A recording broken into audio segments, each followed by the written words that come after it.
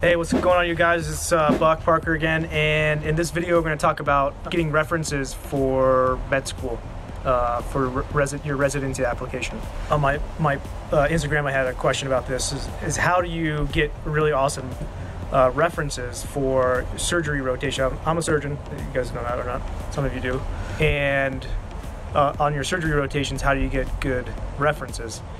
And this can apply to all disciplines, so internal medicine, GYN, all that stuff. Basically, you got to kick ass, right?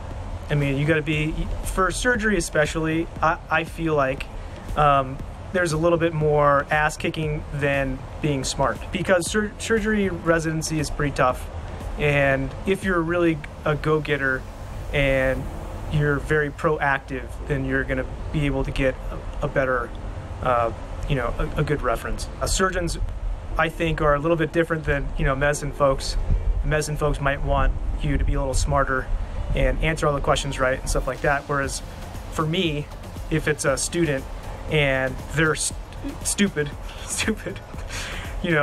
but they're an ass kicker, like they do everything you ask them, and they're super proactive, and they're early and they're staying late. That's more important for me. I'm 7 years out of residency, but during residency I did see a lot of applicants. Every year some of the residents would interview applicants as well in our program, and so I saw a lot of applications. I saw residents, and I saw their personal statements and all that other stuff. So I did go through, I was on the other side as well. I'm not anymore, but since people started asking me these questions, it's great. By the way, it's awesome that you guys are IMGs trying to get surgery and stuff, because it's really tough, and I'm glad that I can hopefully help somebody. Anyway, so I read this book not too long ago called by Grant Cardone. It's called The 10X Rule, and you're in med school, so you don't have any time to read, which is fine, so I'll just tell you. The 10X Rule is, first of all, think 10 times bigger than you think you should. Example is, like, if you want to open a restaurant, right? Don't think you want to open one restaurant. Decide, like, I'm gonna open 10 restaurants, okay? And then second is act 10 times more, or do 10 times more action than you think you will need to, right? So if you go into a surgery rotation, you're like, oh, okay, well, I'll see, they're like, okay, we'll give you one patient, you go see them, blah, blah, take 10. Go see 10, don't tell anybody. In the morning, you can tell them about 10 patients. I'd be like, holy shit, who the fuck is this kid, right? Surgery's more like that, I feel, than knowing what potassium levels are correct and all that stuff, and how to correct them and all that stuff, and the steps of surgery. You don't necessarily need all that stuff. You just need to be a fucking maniac ass kicker, and you will get good letters of recommendation. Now, this is also coming from me at an institution where we were very busy, and it was very important for everybody to show up on time and to always be there, because if you weren't, then that screwed the other people. And so as a resident, I was like, is this guy gonna leave me hanging, or are we gonna work well together and he's gonna kick so much ass that it makes my job easier? To see how that kind of goes. It's weird. It's a little bit different than you usually think, because when in application mode, you're like, oh, I gotta be like a good student and a good doctor and all this stuff, but it's not as much. So during your rotations, you just gotta like kick as much fucking ass as possible. Also, be nice, and it helps if you know stuff and you read.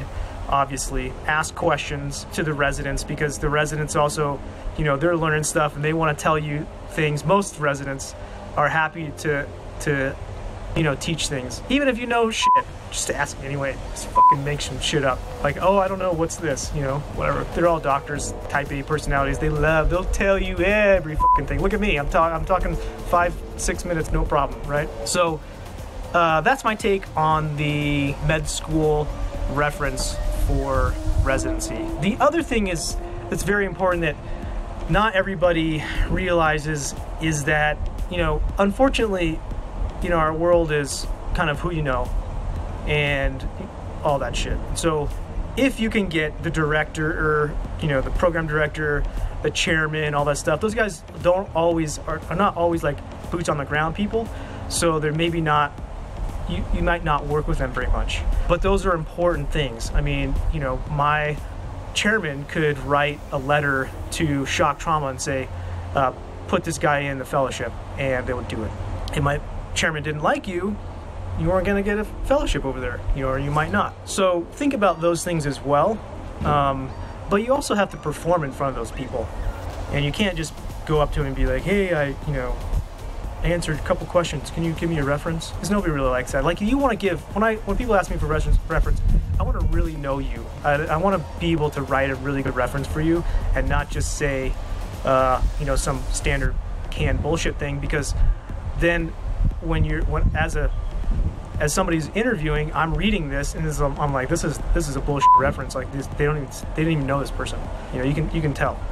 So keep all those things in mind. I know it's not like, it's like the last thing you want to be thinking about right now, but that's my take. I hope it helps you. And if you have any more questions, please put them in the comments below. And if you would, subscribe to my channel. It'll be awesome. And I'll make some more cool videos if you guys want. All right, take care.